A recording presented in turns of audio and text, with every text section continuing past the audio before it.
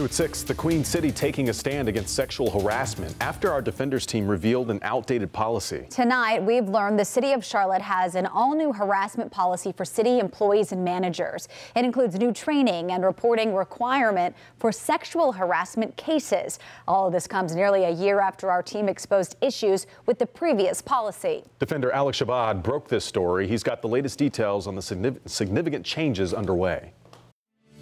Well, we found the city's previous policy had not been updated since 2010. A lot has changed since then, and now the city is taking action. It's called a harassment-free workplace. This article, sent to all city employees, makes clear future sexual harassment cases will be handled differently. The new policy comes after our Defenders team revealed the city's previous guidelines had not been updated since 2010. When you look at this, what's one word that comes to mind? Outdated.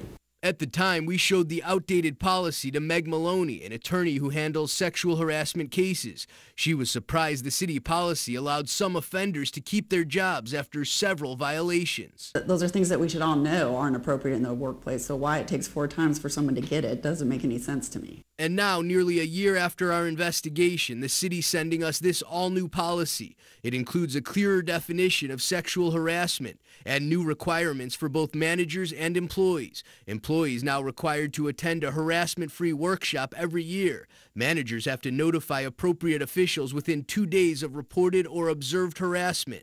Councilman Braxton Winston previously told us he's strongly behind updating the policy. Absolutely, especially being the type of government we have, where we have women that play very significant roles in it. But perhaps it's also what you don't see in the new policy that speaks volumes. Gone are the potential punishments for people who report harassment. Maloney criticized the previous rules for discouraging reporting. That's because a person could be suspended if shown to misrepresent or tarnish someone else's reputation.